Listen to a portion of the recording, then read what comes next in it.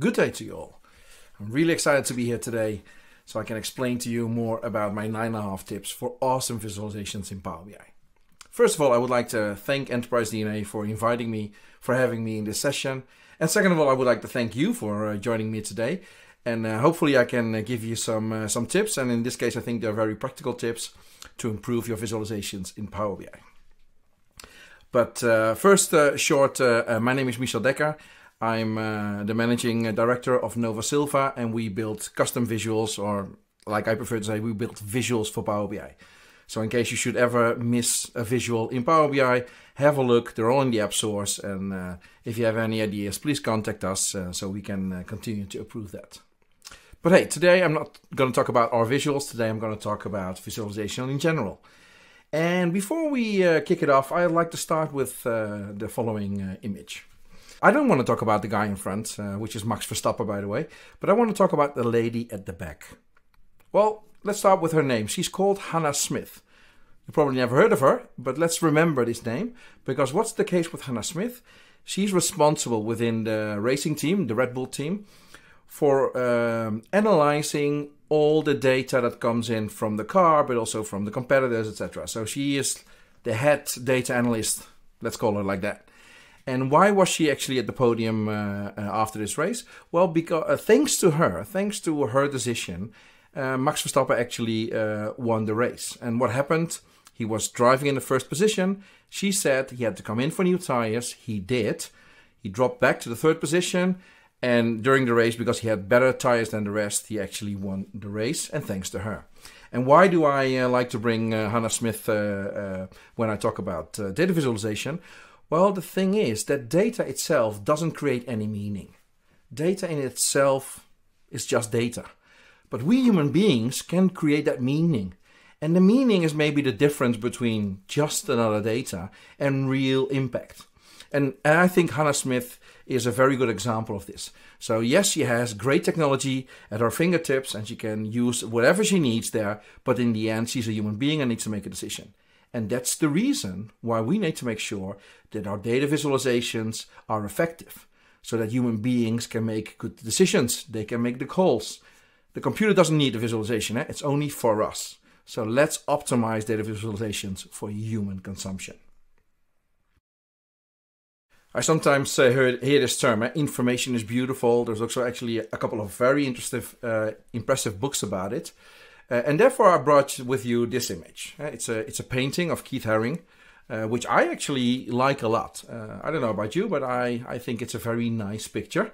But there's also another artist, so not Keith Haring, and this artist, who's called Ursus Werley, he actually doesn't like these type of paintings. He thinks it's a bit messy, and so he likes to clean up the artwork of others. And here you got the image of Ursus Werley, same components as Keith Haring's painting, but he just organized them all by color and size. And again, if it's for aesthetic reasons, if it's for a nice picture, I understand why people prefer the right one. But most of the time, it's not for entertainment purposes that we build all these reports and dashboards. Most of the time, we want to make sense of the data. We need to get the data delivered in such a form that we human beings can make good decisions and don't end up puzzling and figuring out why this visual looks like it does. So I would say almost for the boring part, where we want to make decisions based on data, the Ursus Werley approach is better. If you look for entertainment, the right one is better. And I think for most of our reports, we probably should more focus on the left-hand side. We want to make decisions. We want to get action in our organizations. Here on this schema, you can actually see how it works. So we get a light coming in from in our eyes, and at the back of our eyes, we have all these receptors, and they will translate that light signal into an electric signal. It will go to the back of our head, and at the back of our head, we have a part of the brain that's called the visual cortex, and like you see it here highlighted. And this visual cortex is really an awesome part of our brain. It basically decides whether it's something it can fix by itself. So is it something so easy, so basic it can fix by itself, or whether it needs help from other parts of the brain. And believe me, if it can fix it by itself, if it can be done autonomously by the visual cortex, it's better for us. because we are faster. And I know speed in brain speeds is always a discussion. So therefore, I'd like to ask you to think about the following. How often in a 24-hour period does it become dark for you guys? Think about it. How often in 24 hours does it become dark? Some people will say 1 or 2, but actually it's closer to 20,000. Because the blinking of our eye, every time we blink with our eyes, actually we don't see anything. But still, we don't notice that, huh? Well, right now you probably do. Everybody's now blinking with his eyes and thinking about what's going on. Believe me, in 5 minutes you forgot all about it. Everything is back to normal. But think about it. Every time we blink our eyes, this visual cortex actually will filter this moment out. So we continuously have this feeling of we know where we are, we know where what we see around us, and we don't have this blinking effect all the time. And that's thanks to this visual cortex. But still, this is a lot of theory and whatsoever. So let's make it even more practical. Let's do a little test. And I brought with me a little test. What will happen actually is that besides what's now on the screen, which is a lot of white and a couple of words, but there will be more objects coming onto the screen. So I'll count down. 3, 2, 1. Press a button. Then the things appear on the screen. And then it disappears again very fast. My question to you guys is, have a look, be concentrated, and try to tell me how many of the squares that will appear, some of them are blue, some of them are red, how many of them are red. And simply shout out the number when you have that, okay? So there we go.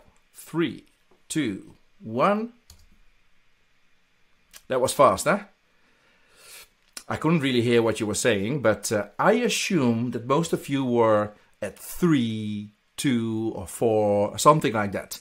And so most of you probably have seen this. And I think the great majority of everybody who sees this test thinks, okay, this was an easy thing to do. But if you really think about it, this is pretty impressive. There are so many objects and this visual cortex who can do this all by himself. Look at it. They've detected these 3.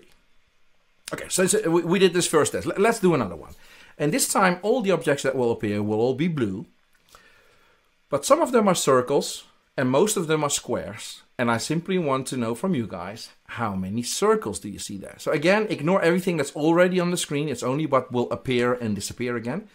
I'll count down. It comes up, it disappears. And shout it out. Let everybody around you hear how many circles do you think are there. Here we go. 3, 2, 1. Hey, how was that? The right answer actually is 4. Again, I think lots of you have had that correct answer. Maybe you were one off. Okay, that's fine as well. One thing's for sure. Even if the rest of the training doesn't give you any tangible results, you can tell everybody right now that your visual cortex is working perfectly. So if you're spot on or one off, you're fine. There's nothing to worry about. But I do notice that most people find the second exercise a bit more difficult. So the red squares was easier than the blue circles. But okay, let's do one more because hey, we're still at it. So let's do one more. And here you go. At this time, you'll have squares and circles. You'll have red and blue objects. And I want to know how many blue circles. Ignore everything else. Only blue circles. Yeah, here we go again. 3, 2, 1. All right. This was tough, wasn't it? Let me show you the answer. Most people that do this test fail at the last one. And isn't that crazy? So both color and form are forms in our surrounding that the visual cortex can process by itself. They're so-called pre-attentive attributes. So these things in our surroundings, the visual cortex can recognize all by themselves. Really powerful. But in the last example, in the blue circle example that you now on the screen, actually I combined the two of them. I combined form and color, and there we saw that suddenly it became less powerful. Yeah? And maybe some people had the right answer, but if I would have asked you, how sure are you that it is 4? Then still a lot of people would probably tell me that they're not really sure. It's actually a very difficult exercise, the last one. And okay, I did it on purpose, sorry for that. But there you see that there is these pre-attentive attributes, and color is maybe one of the most powerful we have there. And the thing is, it's very powerful, but we need to use it with care. The moment you start overusing it, it's way too much, and it's simply an overload. And in this case, your visual cortex couldn't solve it and asked your short-term memory for help.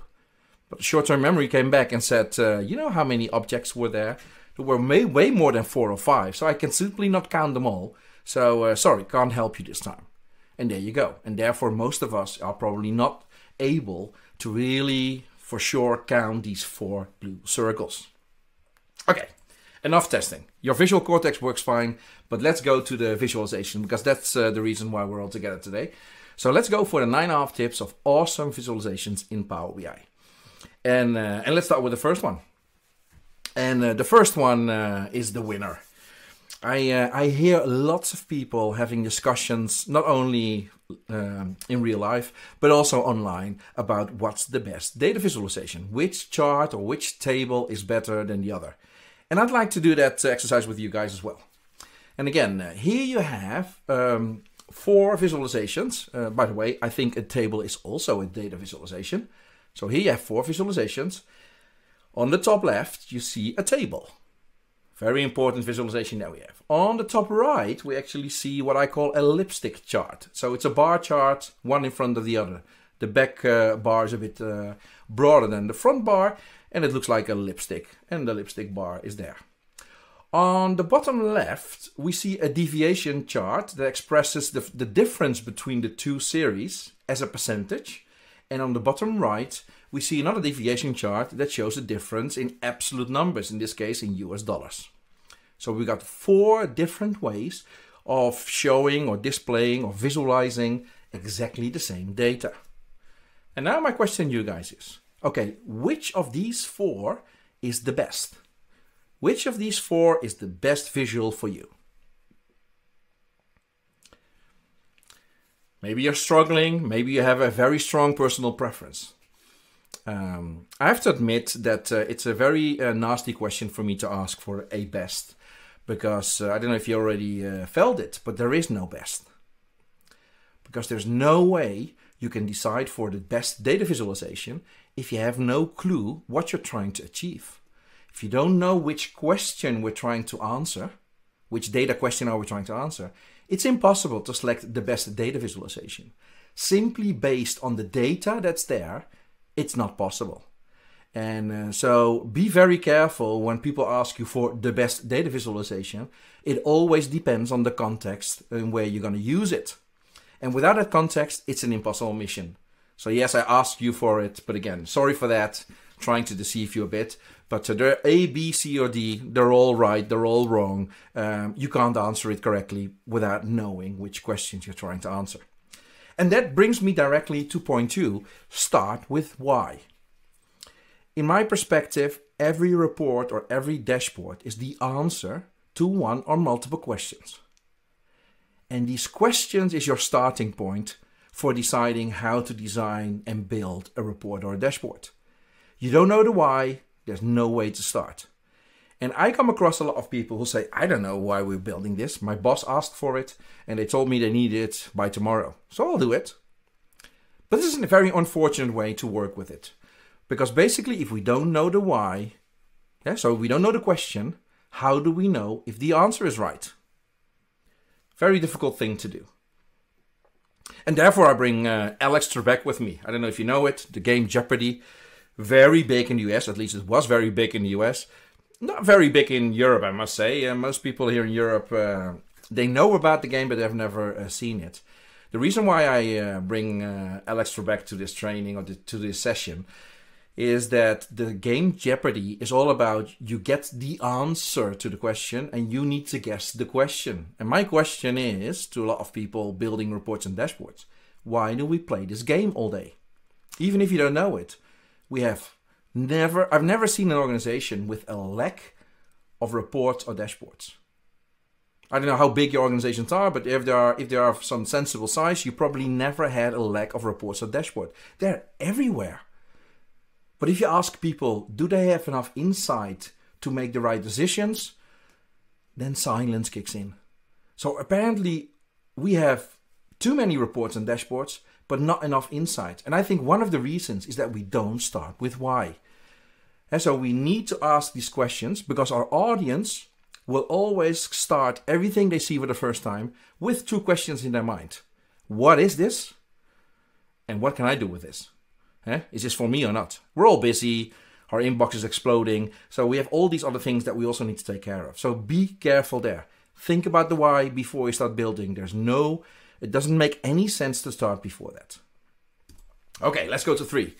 And point 3, don't make me think. Again, it's not that I don't want people to think about the consequences of what the data is trying to tell us. What I want to avoid is that people need to use a huge amount of effort in their brains to understand what the visual is trying to tell them. And to do so, I'll show you the example.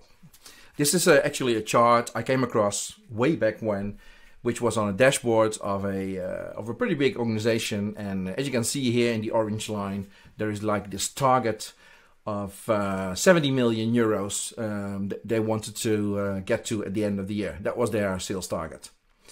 And that's the orange line. And you see on the x-axis, these are the weeks of the year. So this is an organization that likes to look at the year week by week.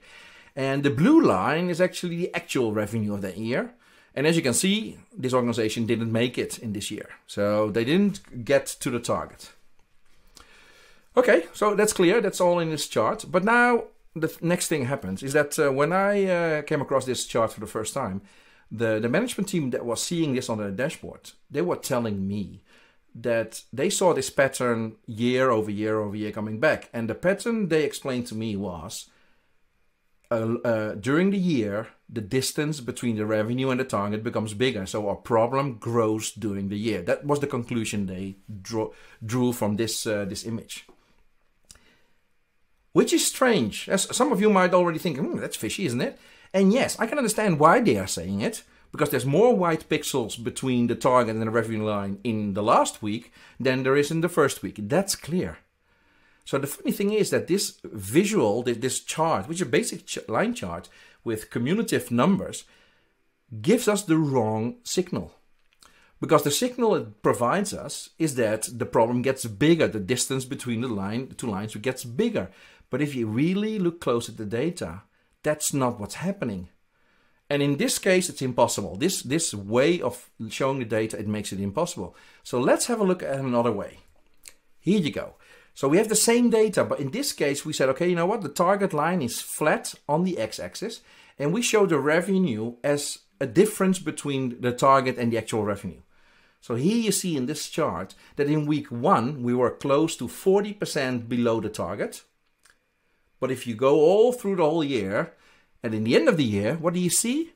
We're about 20%. So still there's a problem. I didn't magically make the problem go away, but still it is different. So we start with minus 40 and we end up with minus 20. So the problem doesn't get bigger. No, it's the other way around. The problem gets smaller. And this is what the data is trying to tell us. But in the original image that we were using, it was simply hiding this. Because we are showing this as what they call indirect measures. And so we are expecting the audience to do the calculation in their head, which is always a bad choice. So if you show two numbers because you want people to think about the difference, in this case, whether we are above or below and how much above or below are we compared to the target, calculate it for them, show it to them. And maybe not replacing the first with the second chart, but maybe adding the second chart. Because I see the first chart everywhere, the second one very scarce. I don't see it very often. So show people direct measures where they don't have to do any calculations or whatsoever. Make it clear for them. Let's go to 4. I don't know what it is, but I see a lot of dashboards who are completely focused on comparing two data points. So only this number with the number of last month or something similar, which is a bit strange. And the strange thing is, we as human beings are very strong at detecting patterns. I don't know what you're seeing here, but this actually looks like a piece of art. And this is made by Chris Jordan, and it's called Portraits of Global Mass Culture. from 2009 actually. So it's a pretty new piece. It looks older if you look at it for the first time. And what's so funny about this piece is that it's not painted. It's actually composed out of a huge amount of plastic bags. And the huge amount is 240,000. So Chris Jordan used 240,000 plastic bags to create this piece of art. And why did he use 240,000 plastic bags? Well, for a reason. Because that's equal to the estimated number of plastic bags consumed around the world every 10 seconds. So every 10 seconds, we consume 240,000 plastic bags. Wow. And Chris Jordan wants to make us aware how much plastic bags we're throwing away, how much plastic bags we are consuming. And he made this very nice data art with it. And the funny thing is, if we look at it from a distance, we see a nice picture. We see a nice image because we are looking at these patterns. Well, okay, let's go to dashboards then. I see this very often coming up. So on the dashboard, there's like this KPI indicator. And in this case, it says, okay, 24,000 Ks. And, 24,000. And it's 50% below something. Yeah? Because what happens here, and let me draw it. So yes, we have this 24,000 K. Apparently, we compared it to some other period in time where it was 48,000. So we have 24,000, which we compare to another number, which is 48,000. And yes, the difference between 48 and 24 is about 50%. Yeah? So that's what they're standing at. But the funny thing is this is what I call a comparison of data points, 2 points. Whether it's this result with last month of the same period last year or whatsoever. And these point comparison are absolutely useless. We use them all today. I see all reports and dashboards filled with them, but they don't make any sense because we do a lot of assumptions about the point we're comparing with. In this case, the 48K. What's so special about that number? Well, we're comparing with it. Maybe this is last month, huh? But maybe last month was the best month ever, and we go down a bit again. Is that a problem? Maybe not. But then again, hey, if 48K was a normal month, then maybe there's a problem. So the problem here is that if you make a comparison of two data points, you actually assume a lot of the point you're comparing with. And let's draw the rest of the data points there as well. And as you can see, indeed, it was an exceptional high data point there. And the funny thing is, we have all the mechanisms in place to make sure that we don't use these point comparisons. But for one reason or the other, we always forget about them. And a very good example, and actually recently added to Power BI, and recently I mean this year, is the addition of sparklines. And so we can have sparklines, which is a way better form to compare to the past. Instead of simply comparing one single data point, we actually can compare to a whole series in a small chart, in this case in a line or in a bar chart. And that's a way better comparison than simply saying, let's compare this number with the number of last month. So we have all the mechanisms in place in Power BI to make use of it. If you want to go even a step further than this, because the question that always rises, if you have a higher number or you have a lower number, how bad is that? How bad is it to have a higher or a lower number? And the funny thing is, for years now, I can say for decades, there's great technology, and it's all technology which you can also do on paper, to detect signals, to make a distinction between noise, all data by definition is a noise, and if you're lucky, there are signals in it. And the way to do it, there's a chart type which actually does that, which is a line chart that actually detects when is a data point a normal variation and when is there something exceptional going on. And in this case, hey, this is a test data set. You see all these red marked data points. These are all exceptional changes. There's a couple of statistical rules that need to be applied there. But the funny thing is that these kind of charts, process control charts are basically their name, or XMR charts they're also called.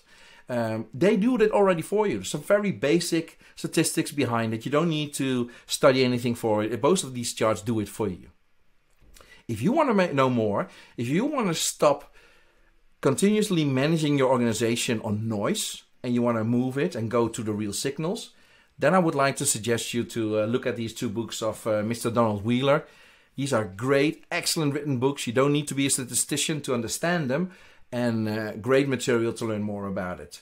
The book on the front, the Understanding Variation, that's very accessible also physically to get the book.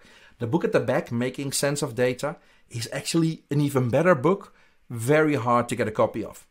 Or let me make that clear, it's not difficult to get a copy, but a copy with a sensible price, yes. I've seen people spending hundreds of dollars to get that single book, which is, by the way, already an old book. It's from the beginning of this century. But if you can get your hands on it, get it there, because this is really a great book to make sense of data, and it talks very extensively about these control charts, process control charts or XMR charts. And also in Power BI we have them, so there's no excuse for not using them. Okay, let's go to 5. And 5 is comparing two numbers with each other, apples to oranges, like we say. And let me show you an example. Here you go. Here we have a chart from Power BI. And you see here on the y-axis we have apparently a couple of categories: corporate, home office, consumer, and small business. And we have some numbers there. And apparently this is the total sales per customer segment. So the categories are customer segments and the numbers there are sales. And what's wrong in this chart? Well, this chart type is a lollipop chart, very similar to a bar chart, by the way. And both bar charts and lollipop charts, they have something in common, and it's that they use length to encode data. And whenever you use length or surface to encode data, so if you use length or surface to show your data, you have to apply with one specific rule, and that's always start your numeric axis in 0. Here the axes start in 300K. So the differences look bigger than they actually are. If you have such a situation, you simply should make sure that you always start in 0, like you see here on the second image. The second image is the same as the first one. The only difference is it starts in 0. So whenever you have a bar chart, it always starts in 0. And the same applies for the lollipop, which again is a similar thing. You have length to encode data. Whenever it's length or surface, always start in 0. And so let's be clear, it only applies for bars or lollipops. It doesn't apply to all chart types. So it's not like you always need to start in 0.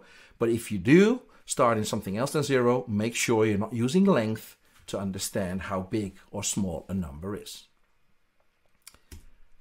All right, let's go to 6. And 6 is about uncertainty. I sometimes get the feeling that people want to have easy dashboards. Just give me a dashboard with one number that I can act on. I sometimes hear these comments go around. And here I've got an example that I came across recently. So this is of an organization that stores a lot of material in their warehouses. And here you see the orange line, which is the capacity of the warehouses, just above 60,000. So that's the maximum capacity of the warehouses. And then you see the blue line, and it's a blue line is a result of the stock level per month.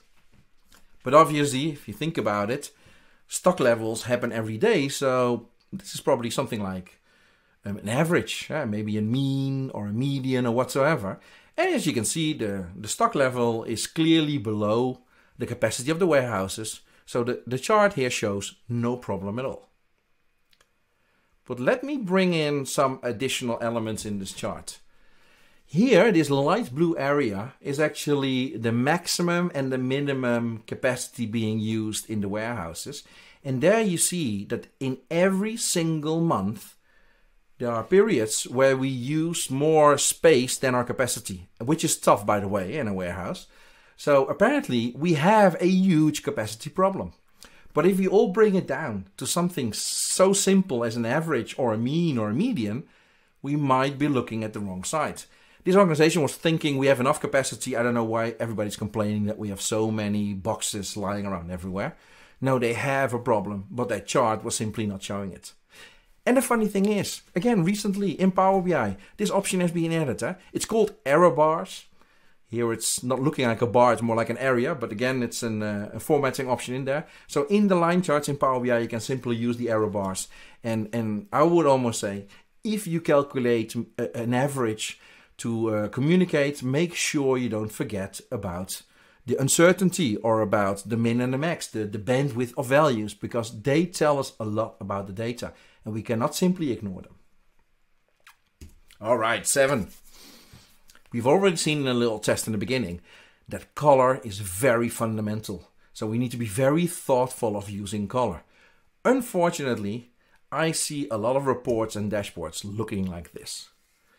I simply Googled around, show me a dashboard in Power BI, and I came across a company that showed this on their website. And I actually believe they were pretty proud of this picture. So therefore I removed their logo, and it now says company logo, because I'm not here to damage anyone there. But this is not a good dashboard. This is a horrible dashboard. If you see this for the first time, your eyes go everywhere. Everything shouts at you. Everything is trying to grab your attention. With the end result, you have no clue what you're looking at.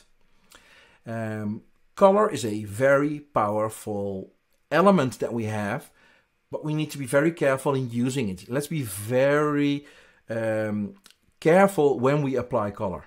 And if you make two things the same color, make sure they mean the same thing. Or like a good friend of mine always says to me, your new favorite color is gray.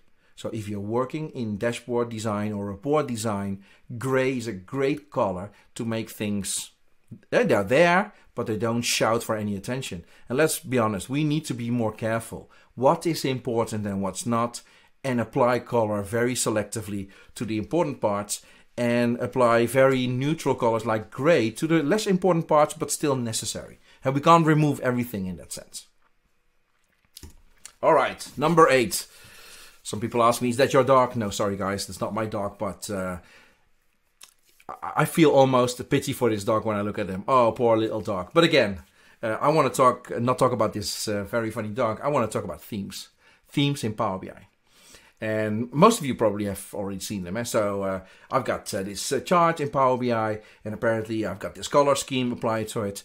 And if I now change themes, then that same chart will look differently. Great. I'm not saying, by the way, that these two charts are displayed in the correct way. Too many colors for me, for my preference. But again, this is what most people know themes for. But actually there's even more power in themes. The only downside is that you need to do a little bit of technology work. It's a little bit. It's not really, it doesn't, you don't need to become a programmer if that's what worries you. And that's that every theme in Power BI in the end, whatever you can do with the interface, in the end is a JSON file. And if you've never seen a JSON file, you don't know what a JSON file is. At the end, it's simply a text file. It's a text file where you can specify lots of things in. And obviously you can select colors. Here I've got an example of such a theme.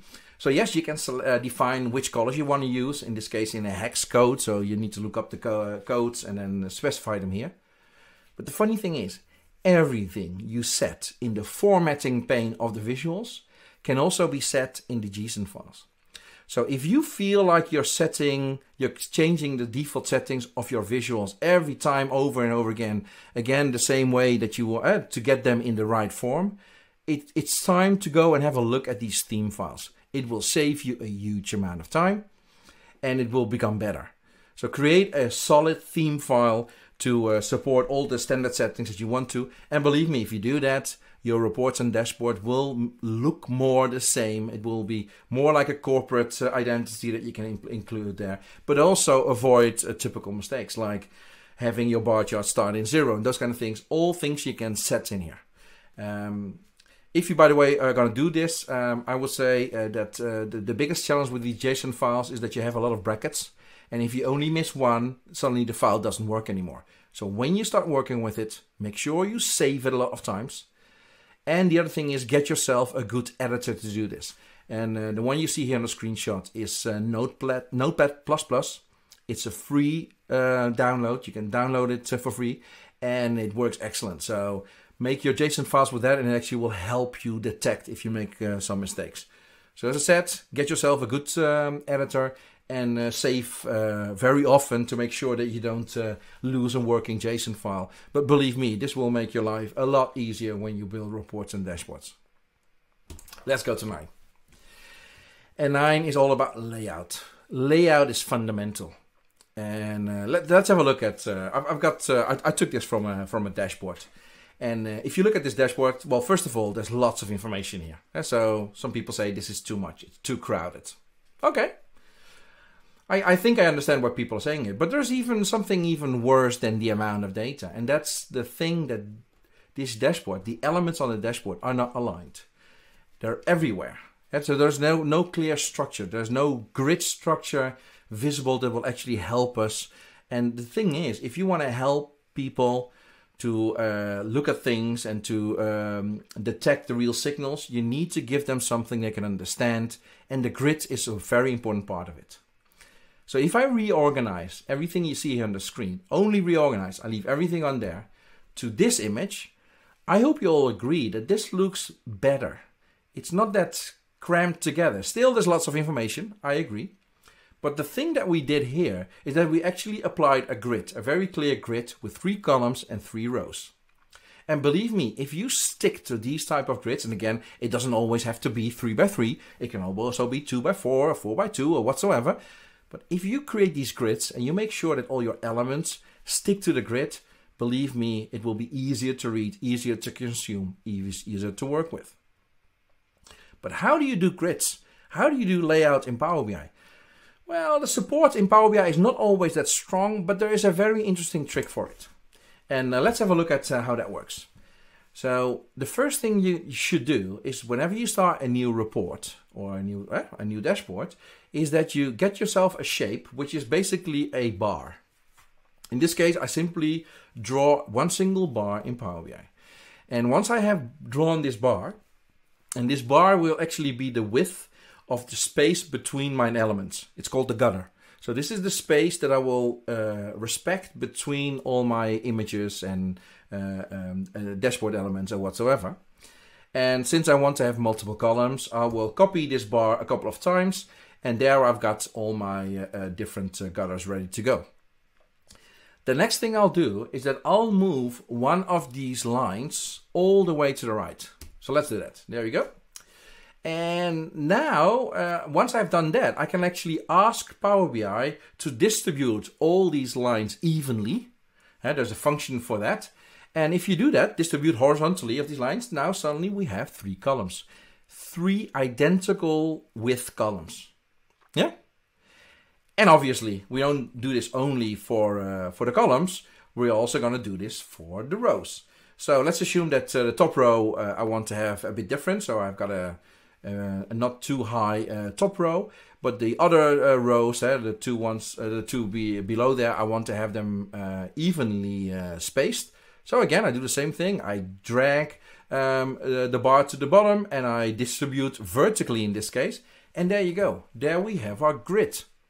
And the funny thing is, if you now save this, if you save these bars as a group in Power BI, you'll see that everything you put on your dashboard or report will actually click onto the space, the white space in this case, that you have there. So everything is arranged. And obviously, before you publish your report, make sure you hide the grid, because the grid doesn't need to be visible. And there you go. All your visuals will be perfectly aligned, like you see in this example. And again, I still agree. There's lots of things going on here, but the alignment makes it work. If for whatever reason, like in this case, the amount of data might be a bit challenging, maybe we probably need a bit more white space between the elements here, but I don't have that space, then there is space to do, let's say, the escape. And the escape in this case is add a very subtle line to separate out the elements, and that's it. All right. Hey, and when I do this 9.5 tips, I often get the comment, oh, the half tip, how about that? Well, we have reached the point that we have to talk about the half tip. And the half tip is nothing about in concrete about Power BI itself, but it's all about how to design good data visualizations. And the secret there has nothing to do with technology. It has all to do with sketching. Get yourself a pencil and white sheets of paper, so the lowest tech thing you can have, and start with drawing. And believe me, your visualizations will get better. And I understand we're not going to build our reports with a pencil every month when we need to show the monthly reports. No, we will implement them in Power BI. I understand that. But for the design phase, it's fundamental to use a pencil and white paper. And believe me, you'll see that. First of all, your meetings will get better. Nobody will be impressed or having difficulty with any technology. It will simply make sure that people can work together on designing good data visualizations. And having knowledge about what you can and can't do in Power BI obviously is very important, but start sketching. And the argument, I don't know how to draw, believe me, I don't either. I don't know how to draw, but believe me, everybody can draw a chart. Everybody can draw a bar chart or a line chart. And it's not for drawing perfectly. It's for putting the ideas you have in your head onto paper. This is the first test. And believe me, almost all of the dashboards and reports I design, I draw first, and most of them never get built. Maybe I'm such a lousy drawer that nobody wants them, but I actually think it's something different. I actually think that I avoid having another report built where the audience says, not exactly what I expected. And there we have another report to add to the stockpile of reports nobody ever uses. Let's be honest. A report that's not being used is the most expensive, wasted time report we ever can. So draw faster, earlier in the process, and believe me, and experiment, and you'll be there. Okay, I'll have to wrap up. And I always like to bring along this statement from Antoine de Saint-Exupéry. I don't know how to pronounce it well. My French is very bad. But actually it's the author of The Little Prince. And he says, you know, you've achieved perfection in design, not when you have nothing more to add, but when you have nothing more to take away. Let's stop filling every little piece of white space with additional visuals or additional tables or additional numbers. Stop there. Get clear what the why is, why you're building your report and dashboard. And when the answer is there, you're done. White space is not your enemy. So again, remove things from your reports and dashboards until you hit the essence. You do one step back and you have your report or dashboard. And the little rabbit on the left is actually Miffy. I don't know if you know her. But Miffy is actually drawn by a Dutch artist. And the funny thing about this rabbit is that if you take away any line or any detail, it's not Miffy anymore.